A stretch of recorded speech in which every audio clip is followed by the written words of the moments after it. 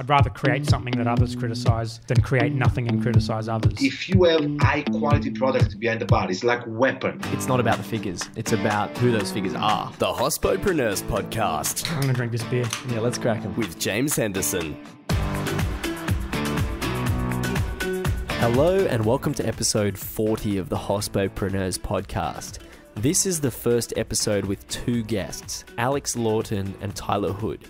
They're building a coffee community called The Monday, educating and inspiring the public on specialty coffee, where passionate drinkers unite to learn about the Devil's Cup. From community building and brand management to optimizing the human experience, we get into a lot today. Sit back, relax, and enjoy.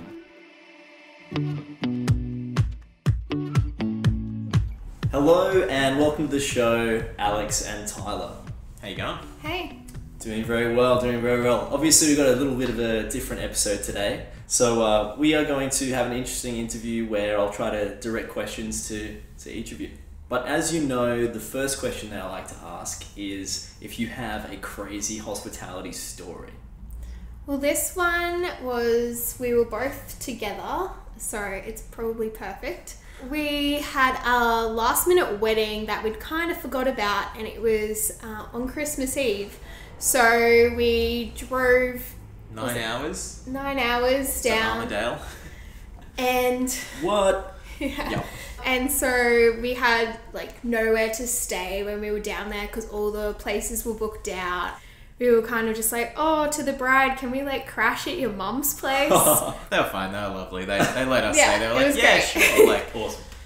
so yeah, I went back and stayed there on Christmas Eve night. Yeah, so after the wedding, we went back and stayed there, and then we woke up on Christmas morning to find all the relatives over for Christmas breakfast. So we're in someone else's family. Just Christmas, morning crashing. Sitting at the breakfast table, and the lady we're sitting across from starts talking about coffee and how she likes the education side of it and everything like that.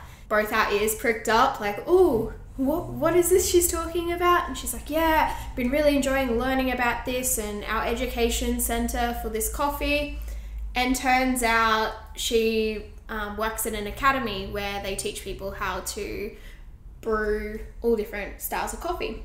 We sort of brought it up with her really casually, like, oh, that's really cool. What's that about? We run a specialty coffee community in Brisbane. And she was delighted, and then the rest of the morning we just couldn't stop talking about it. So funny to meet people over the breakfast table on Christmas morning in someone else's home. Yeah, you never know who's someone else's relatives, where you'll end up on Christmas Day, and who you'll end up chatting to. Yeah. Well, I mean, you were there for the wedding, so Makes I mean, sense. the family is kind of Yeah. expected. That's good. That's a really interesting story. Thank you for sharing that. That's and we right. are going to delve a bit further into the specialty coffee community that you guys are building and a bit about your background. But before we get into that, the next question I like to ask is why you do what you do. And if you guys have different answers, I'd love to know. Myself, I'm a graphic designer, but I think over the years of doing a lot of different design as well as a lot of marketing stuff and also video work, photography, events, all that sort of thing, I've really shifted myself into, I guess, just experience design.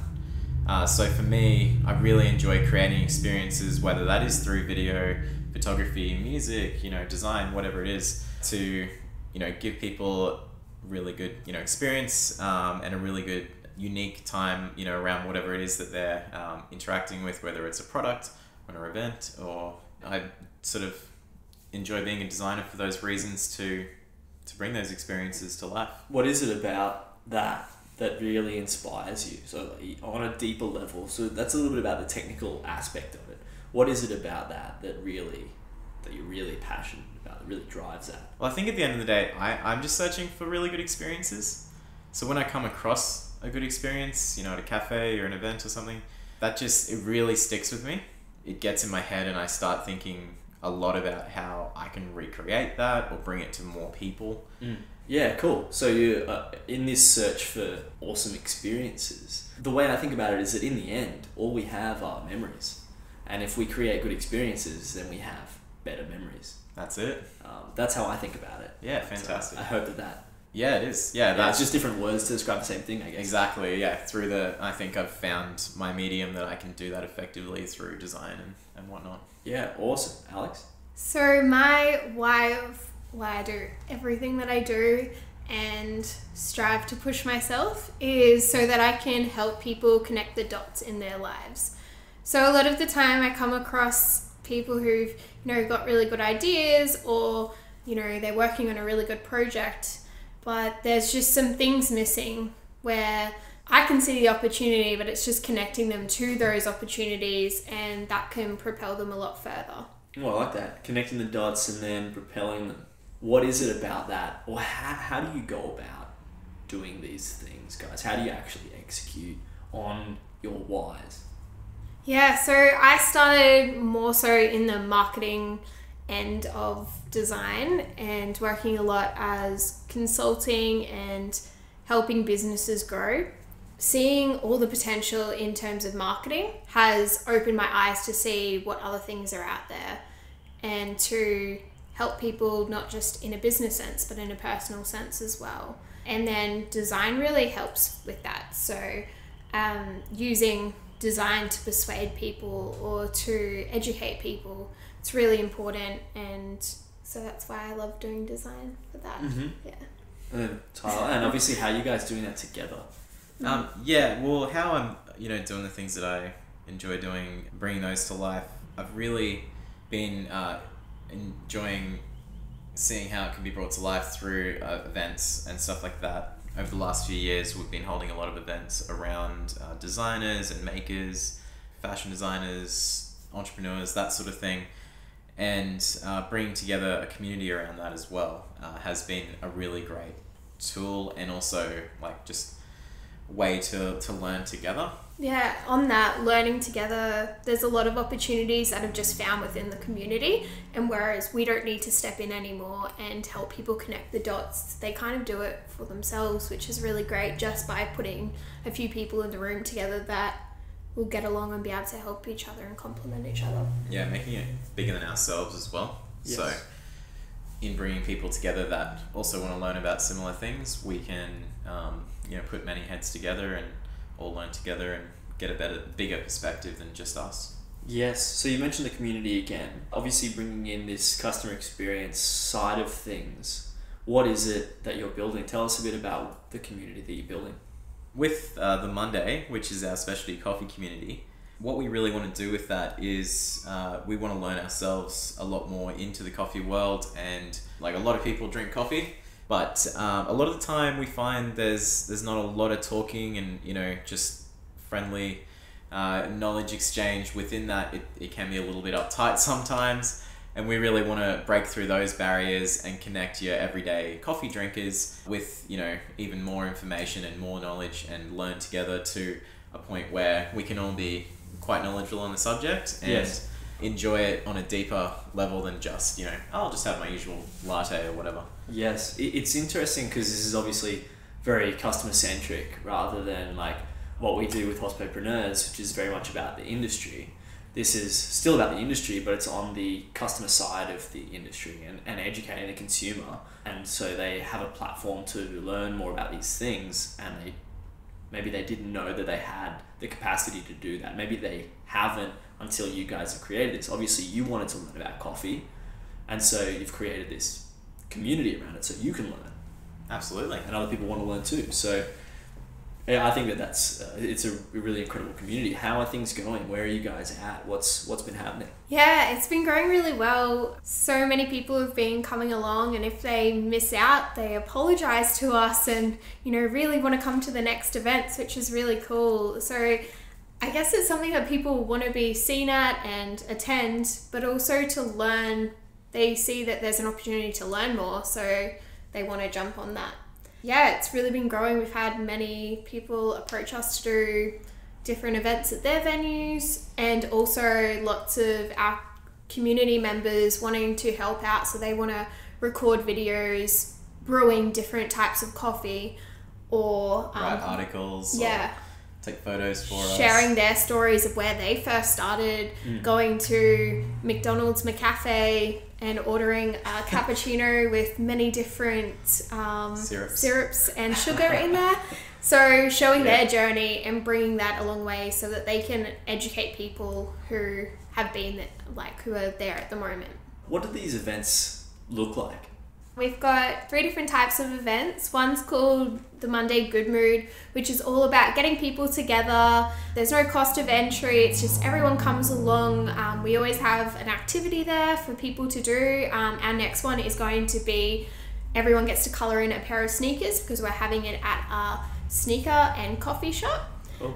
And so with that, everyone comes along, talks about coffee. There's different coffee paraphernalia there where they can have a look at it and get introduced slowly rather than diving into a big workshop, which is another type of event we have.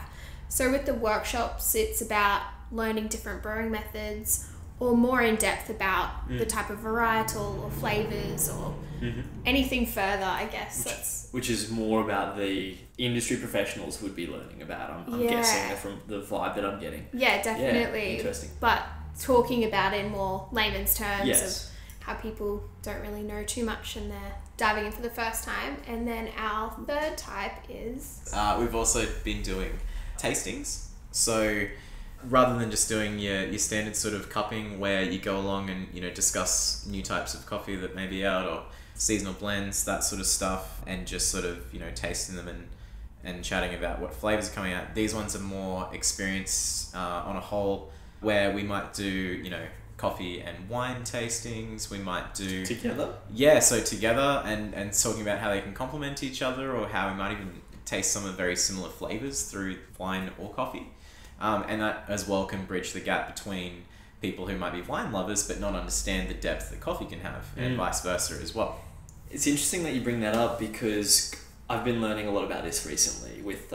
there's another podcast that I run called Smart Fruit, which is all about the fruit industry, and so how fruit can be translated into wine and into coffee, and the differences between coffee and wine, because obviously my background is mostly in nightlife and in booze, but I'm trying to learn more about coffee. So even the whole process to take it from the paddock to the plate, they're actually quite similar. In a lot of ways, but then coffee has a few extra things that have to take place in order to bring grinding and whatnot, whereas wine is effectively the same process but bottled and you leave it.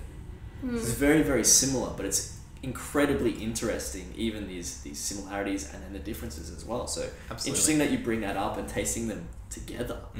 Yeah, I think there's a lot to be learned. It's kind of like clashing worlds, but as you said, they kind of come from the same source, so it's interesting what a different product they end up being in the end, coffee versus wine. Yes. What are you learning about or exploring at the moment, Alex? I'm learning about different ways to get information out there to people. So whether that be podcasting like we're doing today or through videos, the different channels of marketing, and then different types of design, and whether we can do that as an in-person experience or through posters or print media, digital. I am learning a lot about back to the community side. How do you actually manage that? Bringing a lot of people together at once can be fantastic, but it can also be quite hard to manage on a logistics side and make sure that everyone's appreciated and has their certain jobs or certain things that they can bring to the table and feel like they're all contributing. Also being able to manage that and take a step back and not be, micromanaging it too much.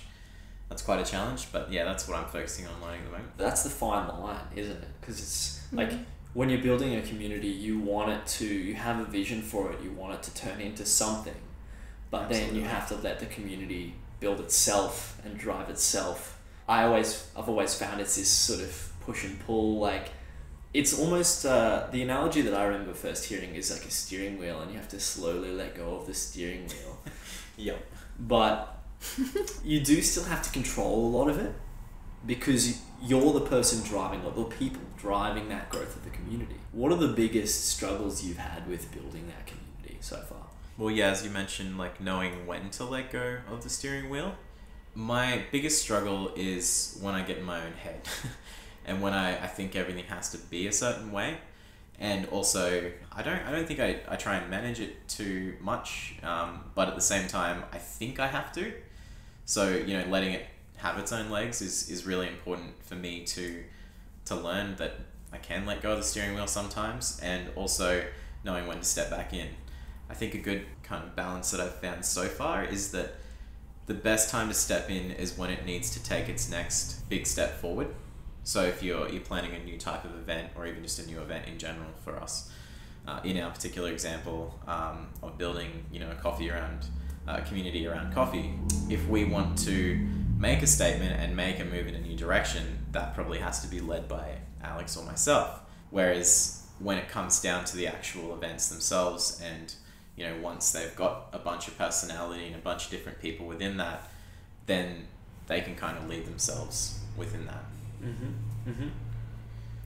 What about if that community shifts over time? Because new people are going to come in, they're going to have their own personalities, and the community will have a different culture or develop a different culture. How would you guys say that you can maintain that vision and that culture within the community? Yeah, that's a really good question. Something I haven't even considered too much. So it's really good that you're bringing it up. We've had the similar thing happen in another community that we previously ran, and it started to shift the dynamics of the people who were attending, and there was a lot more experienced people rather than people coming in for the first time.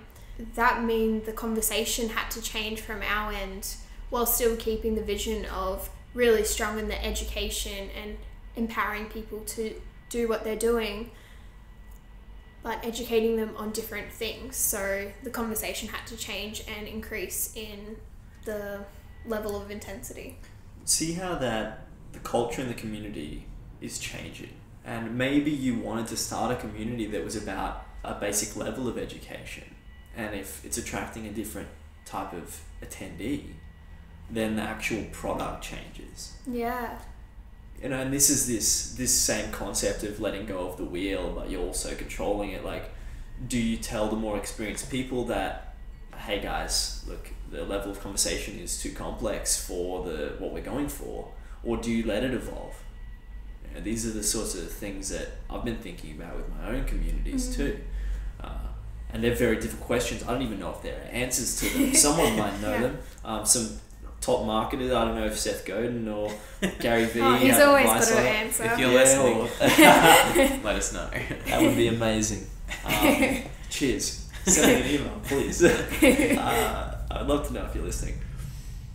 But yeah, like, what do you guys think? How can you... Because recently I just read Netflix's Culture Doc, and I listened to a podcast about the culture at Netflix, and that's how they say that they maintain their culture, this really strong culture within Netflix. In a smaller community, do we need culture docs? And for question number one, and I suppose another example is that I looked at Elon Musk has a statement with Tesla where he's like, this is the objective of Tesla. I can't remember what that document was called, but it's just this statement about his vision for the business. Very, very candid. He even jokes around a few times in it, but it's very, very good. And it gives you this idea as to exactly what he's building with Tesla. Should we have documents like this even in small communities? And they're seeming to be becoming more candid. And I wonder, with my own communities, whether I should be doing that. What do you guys think about those sorts of things? That's a really good point from the perspective of us as designers as well, where we're used to having brand guidelines for everything. Brands we're working with that have already had their branding already done and established. We were looking at this for the Monday, and we've written out heaps of different things but haven't got it concrete yet. It's something we're working towards, but having a guidelines with branding as one part of it, but also the way we speak to people, that's documented, and the type of words we use, whether we're staying within our values and morals and ethics on everything. So yeah, I think those things are more important than just controlling exactly the culture within a community, I think those things will probably be driving forces, but the rest can then be a little bit, up to the community members itself and where it kind of heads from there. I think just, a few reminders here and there or like consistency within the brand and how it's presented every day is going to drive that, kind of just subtly and silently from the back. It's incredibly challenging because we can't physically think of all the what ifs. No. And I remember thinking about that in we try though. Business school, trying to come up with these contingency plans. Yeah. Or when I think it was one of my favourite things to do. Yeah, it was like this. I think it was in first year business law, and we're talking about contingencies, and you can't write every contingency in some sort of contract because you won't be able to think of everything. Otherwise the document would be.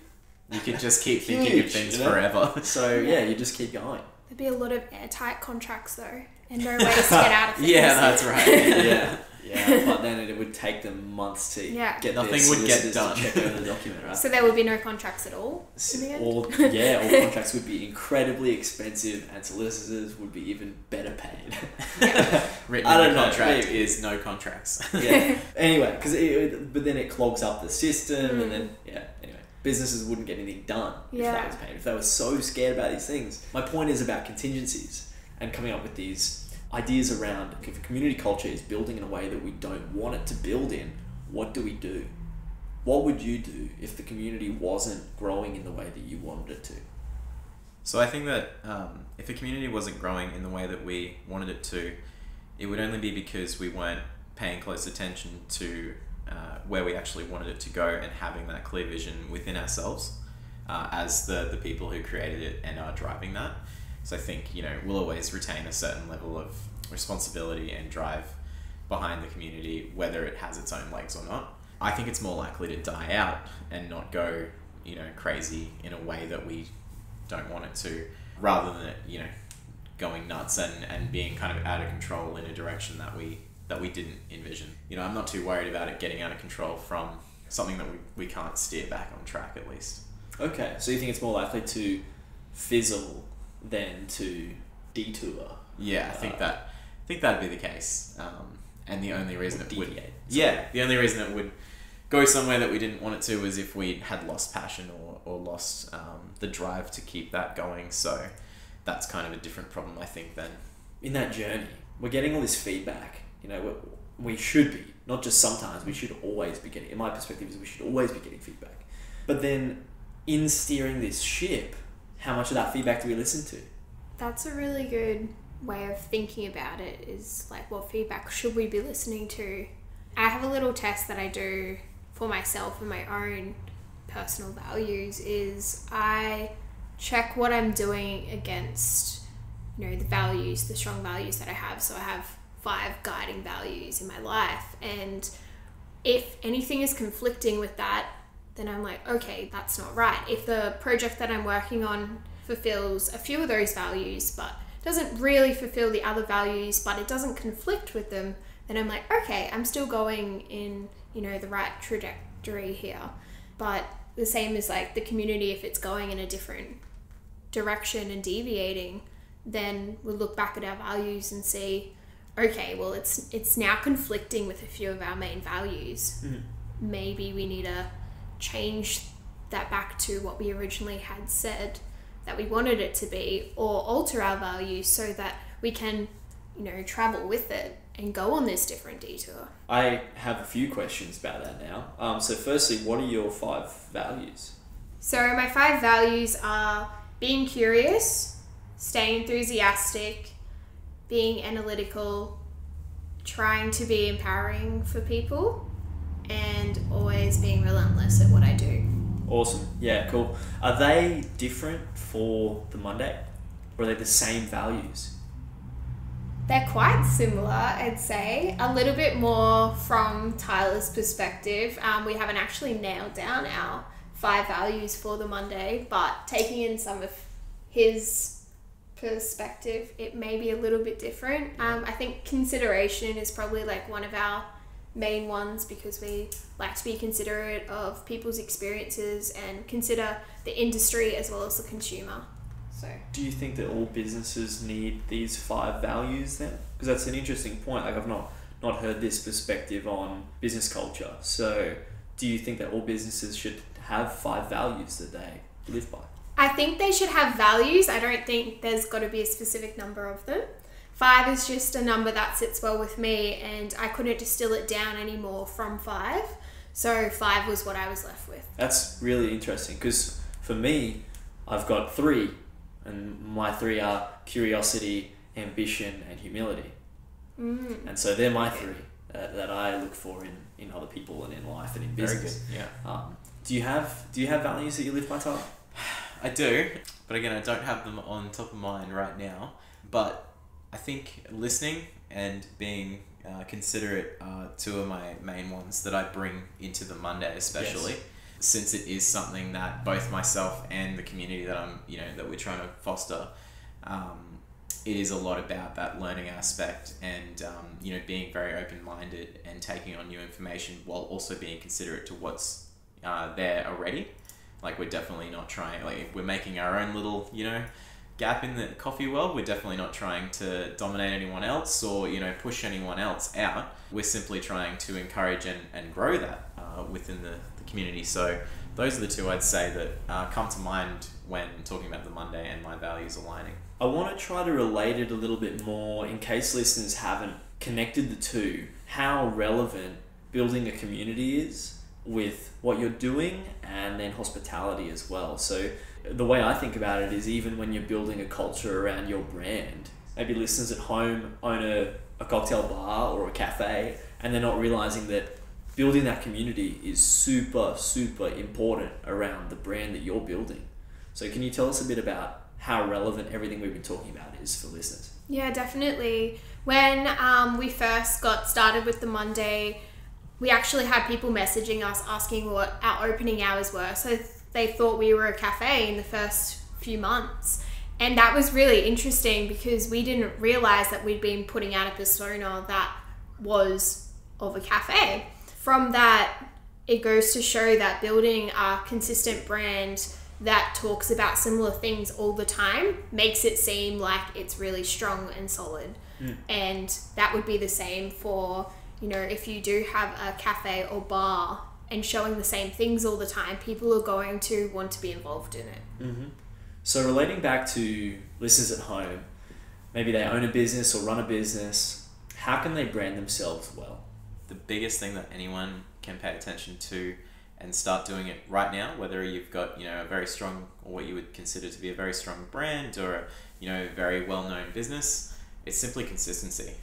It's showing up every day and putting out a consistent message to the world, and that goes down to your branding. It goes to the way you interact with your customers, the way you present yourself online, the way that your staff or yourself presents in terms of the business. Yeah, it all comes back to consistency, and after a while people do start to take notice of that, and they will understand more and more about not only your business or your product or your bar or your cafe, but also your values and where you stand within that will shine through. What about this overused term of authenticity? What does that actually mean to you, and how does that come into play when you're being consistent with this message? Well, I think that consistency, it builds authenticity because nothing breaks illusion of authenticity like being inconsistent.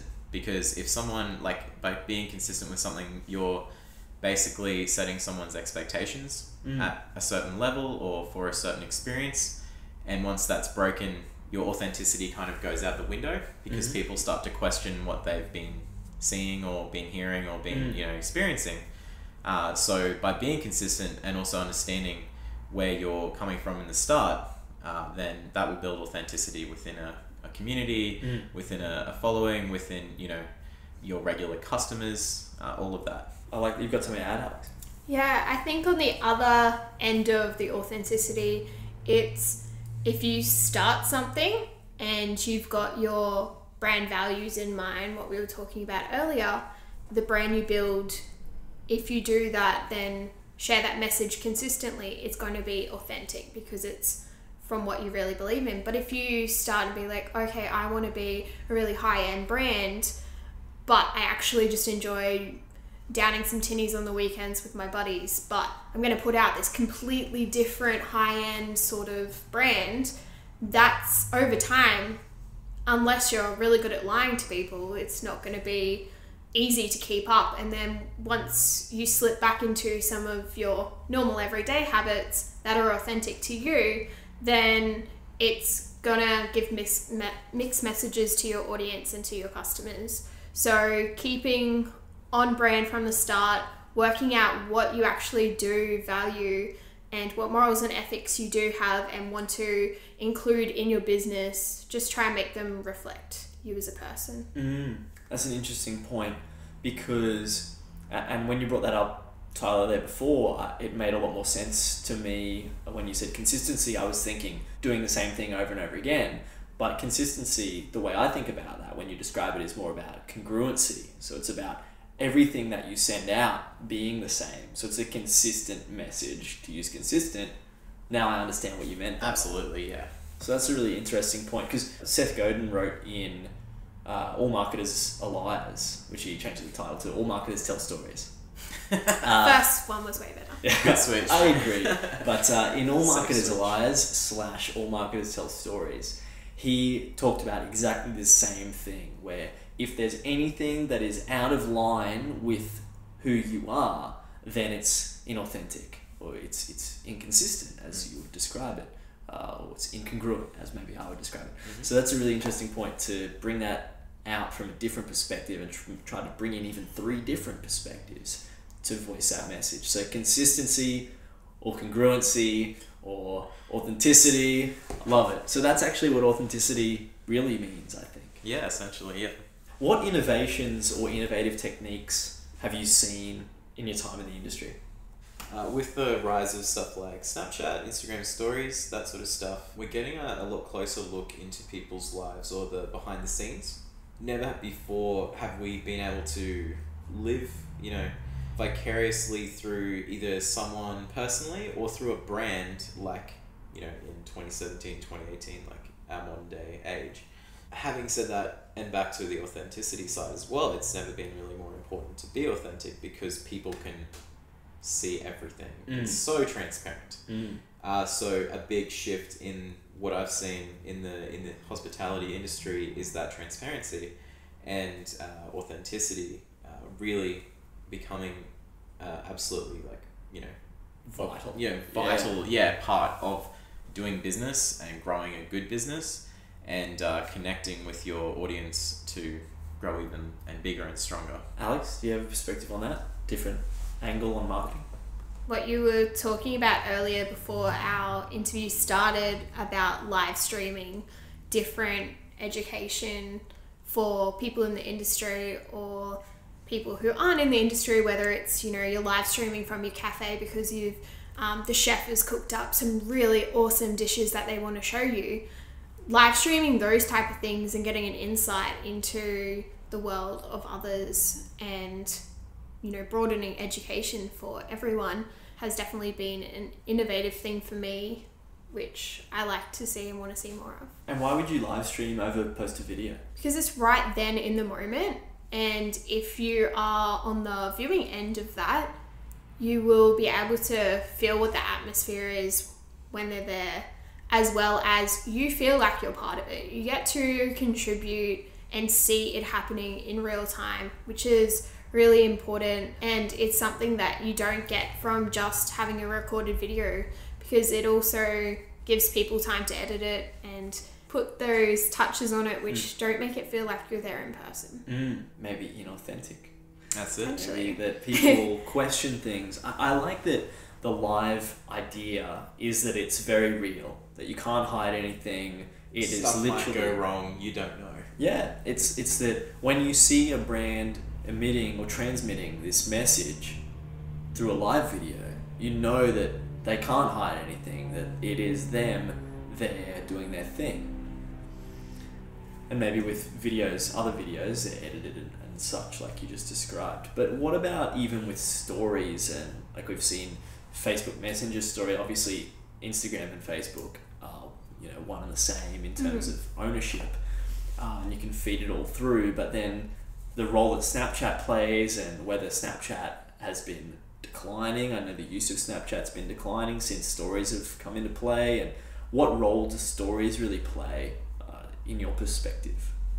I think taking it one step further, from the Instagram stories itself, that the kind of message that they deliver is the customer journey. So if we do want to take that back to, your standard, edited video format, I think it's never been a more important time to delve further into, a product or an audience or anything like that, and look at the actual journeys of the customers or the clients or the people who interact with a brand or a business, cafe, bar, anything. That's what is really grabbing people at the moment, because they can see themselves in that then. Mm-hmm. And then, to take that to Instagram stories and stuff like that on a, everyday smaller scale, that's a great way to get those customer journeys or even the journey of the cafe across, in little snippets that people can follow along with. With Instagram stories over, I guess, Snapchat, it really keeps people and brands top of mind, whereas on Snapchat it was more like personal, face-to-face, or with marketers or people who were a single influencer rather than a big business or brand. And for your local bars or cafes or breweries, it's really good to be able to stay top of mind with your customers by having Instagram stories and, showing the customers, like Tyler was saying, and making it relatable for the people viewing, make it a more inviting environment for them to walk into in their life. It kind of qualifies the type of people that will gravitate towards your brand before they might even experience it, like in real life. This is the magic of the internet. That's it. Is that we can reach people who we've never been able to reach before. Yeah, you can kind of catch a glimpse of what to expect, and I think from the business side as well, the more barriers that you can break down of, barriers of entry that you can break down for someone to interact or actually put themselves, align themselves with your business, then the better chance you have of creating a loyal fan base and expanding that. That I think that was put incredibly well. Like breaking down barriers for brands to reach customers, and if doing a live stream video means that you inject yourself into their social media world, you've penetrated their little universe, which is great. I think every brand should be getting amongst this, and they will. It's just a matter of time. That's it. And then that will be flooded, and there'll be a new thing. I think too, it's important to keep in mind that it's not actually about the medium that you're putting the message across as well. Mm-hmm. We should use all of the tools that we have at our disposal at the moment. So like we've just been discussing, live streaming, Instagram, Snapchat, Facebook, even podcasting as well. Very great tools that we can use right now to get our message across to our consumers and connect with our audience. But they're just tools. Like at the end of the day, the message should be the same across all of those, and same for future as well. That's the important part that we need to keep in mind to connect with people, not just the medium that we're doing that on now. What changes do you want to see take place in the industry? Everyone just needs to be open-minded and just learn from each other. Don't be so secretive about what you got going on. Just throw your stuff out there. Everyone be mates and build a better future together. As generic as that sounds, but get your stuff out there, have fun along the way, and connect with people, whether it is your competitor or your competitor, what you feel is your competitor, or other brands that are doing similar stuff to you, or may have similar audiences. Like at the end of the day, we would, like myself, I started a business or a community to make the industry that I'm going into better. So if you want to make an industry better, then just do anything you can to do that. How can you overcome the fear around putting out all this content? Because a lot of business owners or managers or people in control of these marketing departments are scared that other people are going to take their ideas, or that somehow they're losing something by being transparent. I think that is a very, it's a valid fear. Like we're all inherently scared of what other people will think of us, and, you know, if anyone's doing better than us out there, or that we'll get judged for doing what we're doing, or that people will steal our ideas. But the best thing about putting your ideas out there is that you quickly come to understand that it doesn't actually do bad things for your brand. It pushes you further, and pushes you further as an authority in that field. Because if people are seeing that you're doing stuff that helps the industry, or you know, you're open to learning new things in the industry, then they will be more susceptible to be learning new things and looking to you to learn new things. Alex, you've been quiet for a while. I want to ask, what's your creative process, or the steps that you take to make your ideas a reality? My creative process goes from what is the end objective that I want, and reverse engineering it and working on little steps at a time. So if I want our community to have 12 events this year, I'm going to start by doing one and maybe planning the next few, but not just diving in and planning all 12 at once, because that will be overwhelming for me. And for the community as well. Yeah, and for other people involved, but also it will stifle my way of, you know, quickly failing and then working out how I can do better. If I've already planned them all out, that doesn't give me much leeway to move things around and improve my process. One of the main things that I do is definitely chunk everything down into little steps and, you know, work on a little bit at a time. I think it's interesting that your point there is about staying agile, being able to fail quickly, was what I take away from that, is like having little failures, and then you can adjust or adapt. And if you plan the whole thing, then it's kind of, you know, that's how big business operates, and then they can't move very quickly because it's sort of set. Yeah. You know, and then it costs a lot to get that message out to change any of that as well. So interesting. We talked about failure in an episode with Nick Pinn. We talked about it with Dan Norris, and also Tom Griffith mentioned it in his episode. So it's kind of this interesting point that keeps coming up about failing quickly, being agile. I think we mentioned Eric Rees, a lean startup, in a previous episode too. Why is being agile important? So that I can explore curiosity faster and be able to learn from things quite quickly and change it with the community and the other people involved, because it's not just me. There is other people, and people are ever changing. We don't live in an age anymore where we can just have a set and forget business model. It just doesn't happen. There's so many new things happening around us. The digital stuff, as well as even brick and mortar, is changing a lot. We can't just have a standard business anymore, like just be, you know, a plumber, a cafe, a, you know, bar. Like, these things don't exist. They're kind of becoming more and more niche. And if we want to be able to create our niche, but also find our niche, then we need to be agile to be able to explore that further and further until we find the spot that we want to sit. What is it about that niche that's a concept that you're bringing up now? I think it is, it's a level of connectedness that we do all have, you know, in the digital age, that lets us know exactly what businesses, what good for what, you know, what are their ratings, where are they located, what are their opening hours. Like, we know so much more just immediately about every single business. We can be a lot more selective as consumers.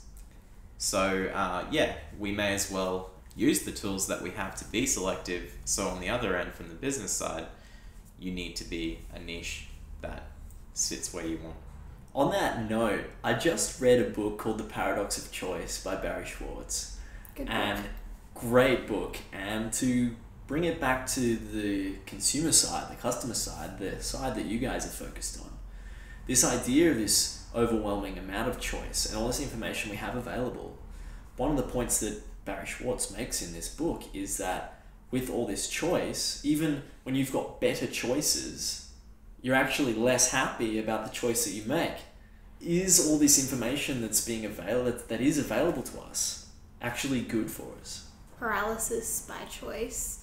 When you're, you know, trying to figure out what you want to do, and as consumers we have ample choices to make to figure out what we want to do for dinner. versus where we want to go and work out or where we want to eat. There's so many different choices out there, and so it does make it harder. I think businesses need to cut through that, have like a really select message of what they do, and that will help consumers be able to make the choice faster based on how much they relate to the end objective of that business. So having a clear, because my next question is about how knowing that customers or consumers or clients, we people think like this, how can businesses use that in order to generate or attract that business in this overwhelming plethora of options that people have? The answer that you brought up there was about having a clear, very clear, relatable message. What does that sort of message look like, and how can a business develop that message? So, for example, I'll use lawyers. If you're looking for a lawyer, it's probably going to be for a specific thing. So if you're looking at all the different law firms and they all just say, we help businesses, and then it's just like, okay, but I need to know this specific thing, you've got to go through all those different ones. But if a business lawyer said, I work in partnership agreements and that is what I'm really good at, if you see that and you're like, I want a partnership agreement, great, cool, well, I'm going to go to that lawyer because that's what they specialize in. Being really specific will help other people know what you're really good at, what you like doing, and they will choose you over someone who just does a broad brush on their industry. I've got two questions on that. So the first one is around obviously building the community and generating business. That's really, because building a community is almost the same thing as building business, because you're building a community and culture around your brand and attracting people to what you do. With commencing that vision, from what I gathered from your answer there, you're saying to start with something that is very niche, and then over time, this is what I've learned from this, is that we have to broaden it. So we have to start with something super niche to attract our first people who resonate with that message, and then we can get broader and broader. So when we develop a business, to start with something very small, like maybe you just do partnership agreements if you're a law firm, or a bar, or a cafe or a bar. Maybe if you're a cafe, you do the best doppios in that suburb. Who knows, right? Maybe that's something that you can brand yourself as. But then to broaden it later, people go there for that, but then later more people will be attracted to it because they know you're a good cafe because you've grown in size. Is that something that brands need to do, and after that, has this concept of having a niche become more and more relevant? Is it something that brands need to do more and more? Do they need to chunk down further into a niche to commence their business? I don't think it's 100% a necessity, but I think it will make it easier. It's sort of a unique selling point that you can have straight off the bat. With that, having that unique selling point, it will make it easier for you as a business to run. You'll have a very strong core vision. If you have employees, they'll know what they're working towards, and your consumers will know exactly how to recommend you to other consumers that are out there wanting to use a service or go to a venue like yours. Obviously, you guys are learning a lot about coffee now. What's your number one industry resource? So my number one industry resource is actually looking outside of the industry you're in and taking keys from other industries, because then other people in your industry aren't focused on that thing. And I think looking outside of the box, you'll get a lot more perspective and you'll see what other people have done in a total different industry. So you're not ever copying or, using that exact idea or concept, but you're adapting it for what you do. And you're also using a niche. You're developing a niche for you in that industry. And that's something that I try to do with the Hospitapreneurs podcast. Yeah. Is I'm bringing in all these business concepts into the hospitality world and these marketing ideas that I've not seen used in hospitality. Yeah. So that totally resonates with me, your answer there. What do you think about that, Tyler? Yeah, I really agree with that, actually. As soon as Alex said it, I was like, yes, absolutely. It's really cool having experience in multiple industries and now, working and looking within the coffee industry or the hospitality industry with bit of a broader scope. We've found it a lot in, say, the music industry, where there's a lot of opportunities that we see from our design and marketing background that we can easily implement into our local music scene that people just don't utilize or think of because it's an industry of that's the way it's always been done, which just kills everything eventually. But slowly, bringing over some concepts we've learned from other sides of things, whether that's collaborations or simple marketing techniques, or even just treating your band like a business rather than a side project, music, garage thing. Things like that can just really change your perspective on stuff and, looking at it differently. Have you guys had mentors on your journey or people that you've learned from as you've been developing? I definitely have. One of my main mentors is Baz Gardner from The Social Advisor, and he really helped me nail down what my values are and how to consistently put them out into the world. Another one would be Seth Godin. He's a mentor from afar. I call them digital mentors. Digital mentors, yes. That's he's one of mine. And Paul Jarvis and Jason Zook, who run the podcast Invisible Office Hours. They're both freelancers and have many different businesses together and apart.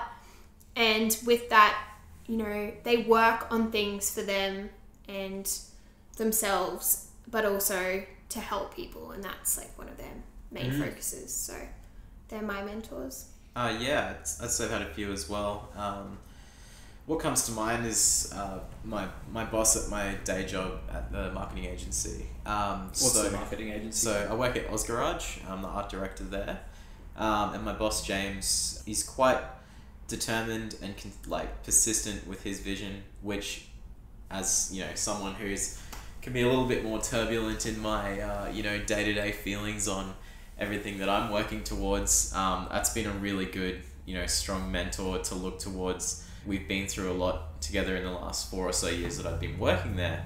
A lot of different stuff's happened with the business, and we've taken different directions, and we've changed the way that we look at things just almost every week, while trying to keep a consistent business model there as well. And seeing that, we can just keep chipping away at it, and we're, heading towards something that we want to see it become.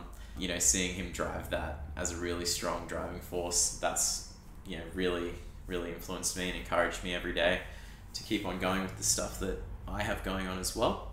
And then digital mentor side, I'd probably say Pat Flynn.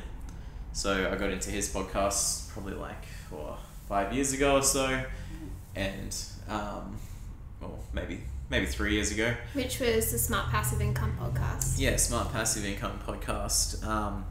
And I just love how he's very modest and honest, and does really good business with people at the heart of what he's doing, but isn't afraid to just really dream big and kind of chat to other people who do the same. And it just opened up my mind to a whole lot of possibilities that are out there, and made me dream a lot bigger, as well as talking to Alex as well and learning from her. Incredible. Thank you for sharing those people with us. I'll link whoever it is as well in the show notes too. What's your biggest challenge right now? My biggest challenge is managing the many projects that I'm working on and figuring out what is priority based on my values and other people's expectations. My biggest challenge, it kind of stems from that as well. Both looking at what I can do at the moment and what I can't do, and not trying to do it all, because I've got a lot of things that I would love to see, come to fruition at some stage, but I just can't do it all at once. Working a full-time job as well as trying to do a bunch of stuff on the side. I'm only human, and I can't expect that much of myself, but finding the balance there between what I can do at the moment and what I can save for later, and kind of learn along the way to really make the most of that when it's time. It plagues the creative mind, I think. It's a hard one. Chase shiny things. Yes. Everything's so shiny. Everything, yeah. Ultimately, where do you want to be? Where's the Monday? What's it going to look like? The Monday will be a community of friendly people that will connect Australia's specialty coffee scene. I very much like that vision. So, together, what is the next step? The next step is for us to meet all the people in Australia's specialty coffee scene and start to connect the dots for our community. Well, thank you very much for being on the show today, guys. It's been awesome having you on, and I'm looking forward to chatting again soon. You're very welcome. Thank you for having us. Thank you very much, James. Stay in touch with the show after hours at Hospopreneurs on Twitter, Instagram and Facebook. Creativity and innovation in hospitality. The Hospopreneurs Podcast with James Henderson. Sound like tomorrow. Sweet as sound. What does tomorrow sound like? Let's show you.